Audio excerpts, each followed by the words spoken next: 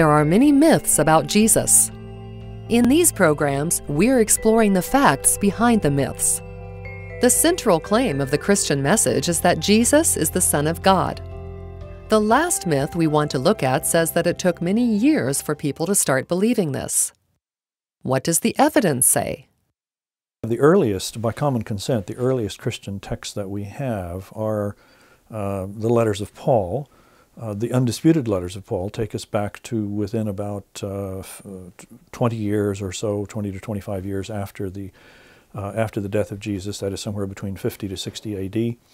And already in these letters, Paul presupposes that he and his readers in a variety of locations appeal to Jesus in worship, sing hymns to him, invoke him to constitute their sessions, offer prayer jointly to God and to him and to God in Jesus' name, and in a whole variety of ways treat him as a recipient of their devotion, like the devotion that they offer to God. So he has been in sort of, as I've said, enfranchised or incorporated within their devotional practice in quite an astonishing sort of way. The point is, as I say, Paul presupposes that this is relatively uncontroversial among all the different churches that he writes to. So however and whenever this arose, it had to have come into being and become ubiquitous, it seems, or rather widely spread in early Christian circles, easily within the first 10 to 20 years after Jesus' execution.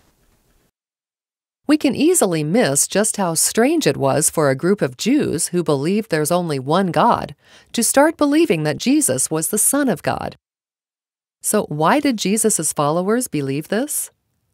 Not necessarily in the order of importance, but in the order of sequence. There's the impact of Jesus' own ministry, who clearly made himself controversial and clearly became, in some sense, the issue even during his own ministry.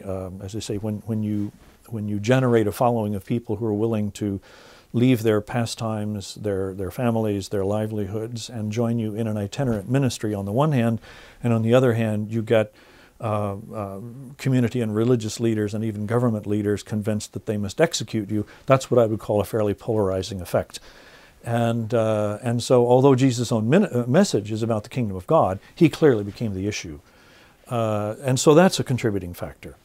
As well, one of the contributing factors is the Jewish religious setting, which a very strong emphasis on what we call monotheism, or a very strong emphasis on protecting the uniqueness of God, and most particularly in worship practice.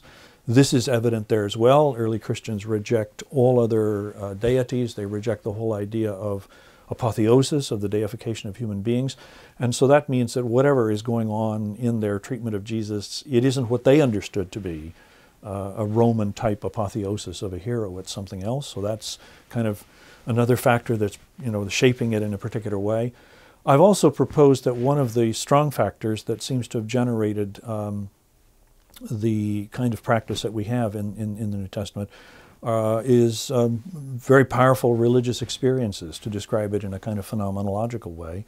Experiences which they took to be encounters with the risen and glorified Jesus, which they took to be perhaps prophetic oracles from God, and various kinds of experiences that struck them with the force of revelation, of divine compulsion, you might say, requiring them to reverence Jesus in the way in which they did. That is, I'm convinced that they did not do it and would not have done it by some act of experimentation, but did what they did to Jesus only because they felt God required them to do so.